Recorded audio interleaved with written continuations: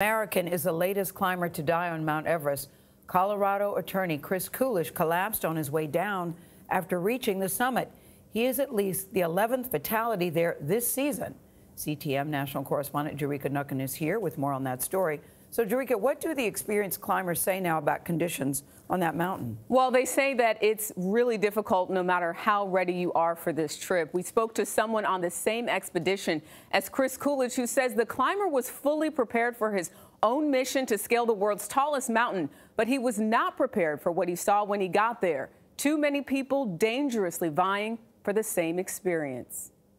It's the top of the world, but on an icy platform no wider than 2 ping pong tables at over 29,000 feet, capturing the moment can get dangerous. That's what made it scary for me, is that there was a large group on the summit at the time I got there. There was a subgroup that was very rude and unruly and was basically pushing so that they could get better pictures of themselves. And I just thought, this is not safe. But before you even make it to the top, traffic jams on the final few feet, an area known as the death zone. At that altitude, there is not enough oxygen for humans to breathe, so vital supplies are used up while the climbers just wait. Too many are navigating too small a space, and Dr. Doring says too many of them don't know what they're doing. I was surprised at how many people were, above 26,000 feet and were obviously either not fit or not experienced and probably shouldn't have been there. Doring witnessed firsthand the deadly combination. And I certainly wasn't prepared to pass dead bodies that were attached to the safety line. It was very difficult.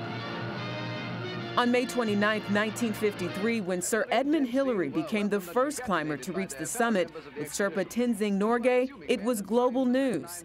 66 years, almost to the day, scaling the world's tallest mountain has become an Instagram moment, a feat not just for the best, but for almost anyone with a bucket list.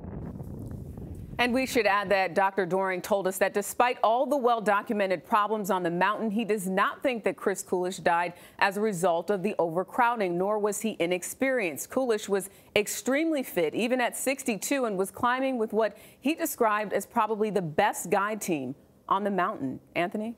Still can't get over the pictures of that line up there, Jericka. Amazing. Thank you.